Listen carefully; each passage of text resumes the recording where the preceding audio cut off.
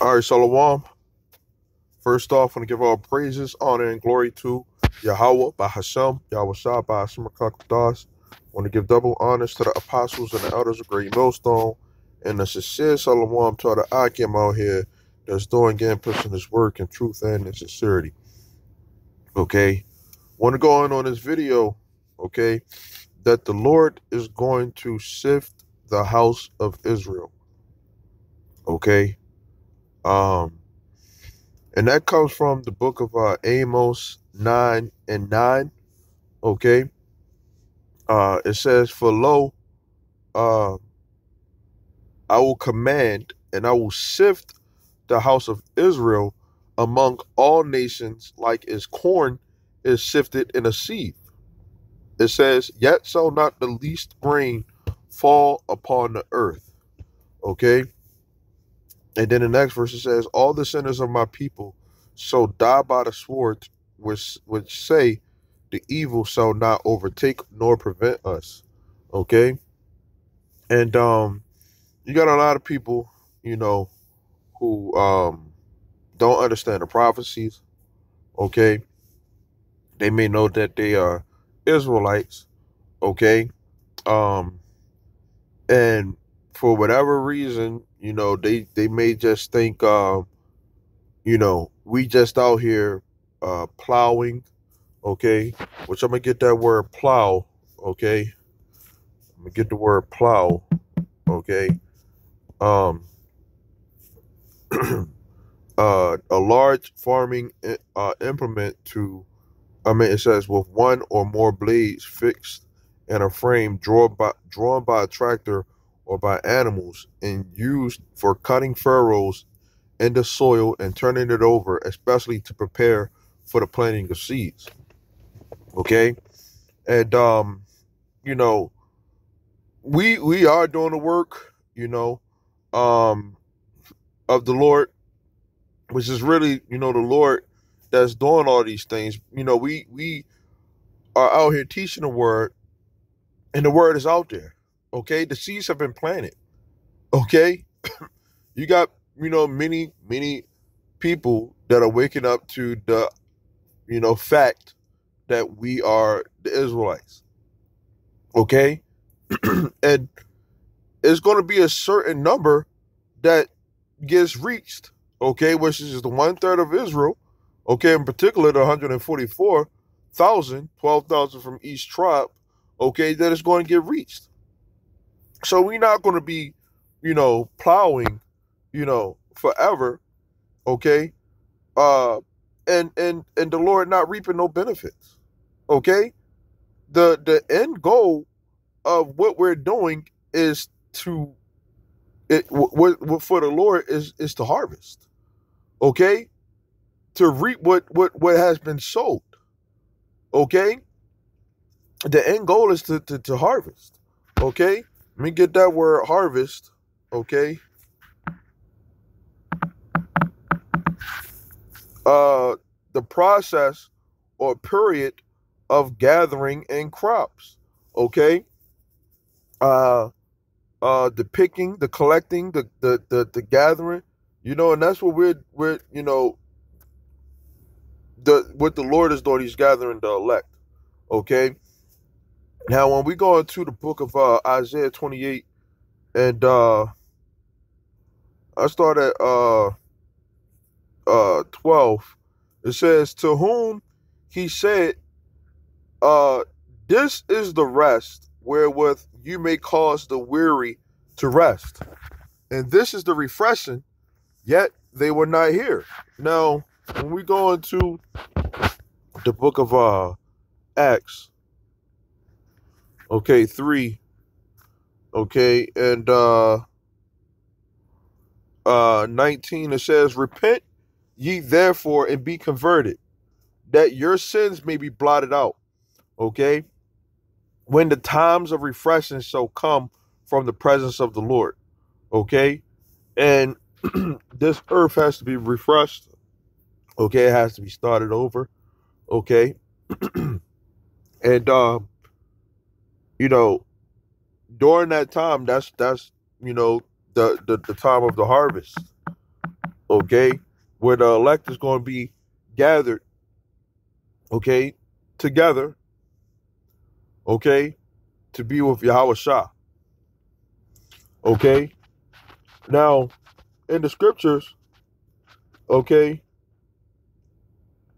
uh, Matthew 13 and 39, uh, you know, I get Luke 10 and 2. Therefore he said unto them, the harvest truly is great, but the laborers are few, the true laborers. Okay? There's not many people out here who actually care about, you know, uh the end game. Okay? What is, the process of what when it's all said and done. Okay? So we out here putting out our hand to the plow, right? It says, pray ye therefore the Lord of the harvest that he would send forth laborers into his harvest. Okay? You got uh you know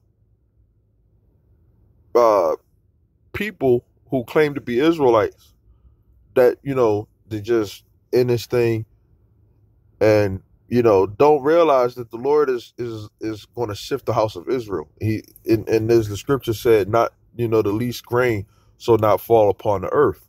Okay. Revelation 14 and 15, and another angel came out of the temple, crying with a loud voice to him that sat on the cloud, thrust in thy sickle and reap, for the time is come for you to reap, for the harvest of the earth is ripe. Okay. Um and Yeah, the book of Matthew 13 to 39, it says that the harvest is the end of the world. Okay? And the reapers are the angels. Okay? So uh back in Isaiah 28 and 13, it says, but the word of the Lord was unto them precept upon precept, precept upon precept. And these scriptures get deep, man. And a lot, it's simple. A lot of people might like to make it, complicated, you know, but you'll get lost in the sauce, you know, if you don't, you know, if you're not sincere about this thing, if you're not of the elect, you're going to get lost. Okay. You may find out certain things about, read a precept. Oh, yeah. Uh, this is the Israelites. But then another precept says, how the Israelites are going to act. Okay. And then another precept goes more in depth. But some people will just stop at that one precept, two precept, and it says line upon line, here a little and there a little. So you just confused, right? That they may go and fall backward and be broken and snared and taken. Okay? So the Lord is going to sift the house of Israel. Okay? When this word, starts coming to pass more, a lot of people are going to be offended by by these prophecies coming to pass because they didn't take heed onto the warning, okay, about the Lord coming back. Okay, they don't understand his purpose. It says, wherefore, hear the word of the Lord, you scornful men that rule this people which is in Jerusalem. So you got leaders even today, okay, camp leaders, okay. It says, because you have said, we have made a covenant with death, and with hell are we at agreement. So a lot of people, they got the mindset that we don't know when the Lord gonna come back. We just gonna die, and while we here, just gotta get it. We gotta do what we gotta do. We Israelites, and we gotta have fun. We in the house of mirth. Okay. It says, when the overflowing scourge shall pass through, it shall not come upon us. And that's where that scripture in the book of Amos 9 and 10 says, all the sinners of my people so die by the sword, which say The evil shall not overtake nor prevent us. Okay. It says in the NLT, the coming destruction can never touch us. Right? It says, for we have made lies our refuge, and under falsehood have we hid ourselves. Right? In the NLT, it says, for we have built a strong refuge made of lies and deception. Okay? And not a lot of people not calling on the name of the Lord. Okay? The true name of the Lord, which is Yahweh and Yahweh Shah. Okay? It says, therefore, thus saith the Lord God, behold, I lay in Zion a foundation, a stone, a tried stone, a precious cornerstone, a sure foundation. He that believes shall not make haste. Okay? So it says whoever believes need never be shaken. Okay, so the true believers are not going to be shaken. Okay, and as the Lord continues to shift the house of Israel, right? A lot of people are going to be shaken by what's going on, but the elect ain't going to be shaken.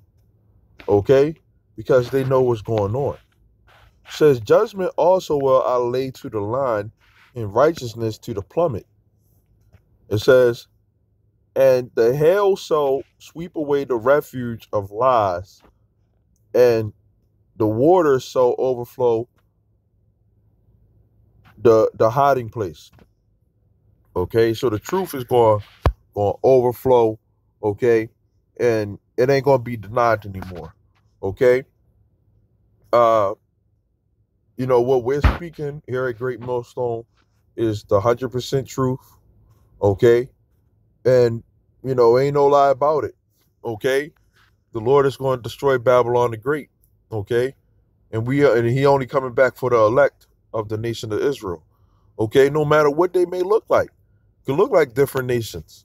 Okay, it says, and your covenant with death shall be disannulled, and your agreement with hell shall not stand. So, yeah, you may think that you're gonna just live and die, right? But when this destruction comes, you got people that are going to be taking part of that destruction. Okay, you're going to know that it came from the Lord. Okay, so you ain't going to be able to escape, because you're going to know. Okay, and it says, when the overflowing scourge, this goes for those people, the Lord it ain't going to hurt me. Okay, when the overflowing scourge shall pass through, then you shall be trodden down by it. From the time that goes forth, it shall take you. Okay, for morning by morning shall it pass over, by night and by night, and it shall be a vexation only to understand the report. Okay, this message will bring terror to your people. Okay, and it's talking about the leaders, the heads. Okay, and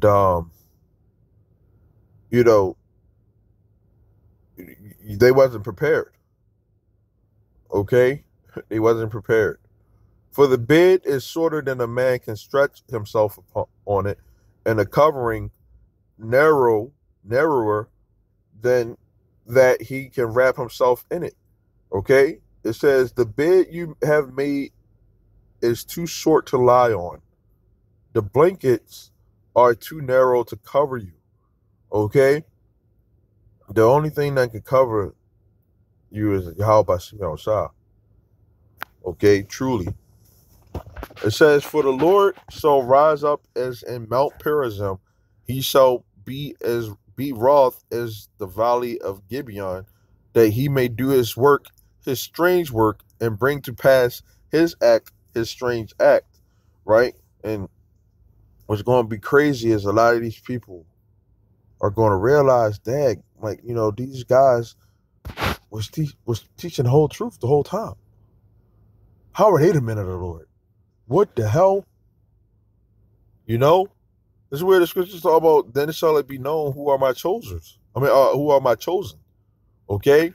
Now therefore be ye not mockers, lest your bands be made strong, for I have heard from the Lord God of hosts a consumption even determined upon the whole earth. Okay? Give give ye ear and hear my voice, hearken and hear my speech. Does the plowman plow all day? And that's what I was talking about earlier.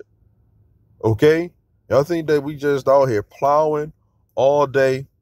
It says to does the plowman plow all day to sow? Does he open and break the clods of his ground?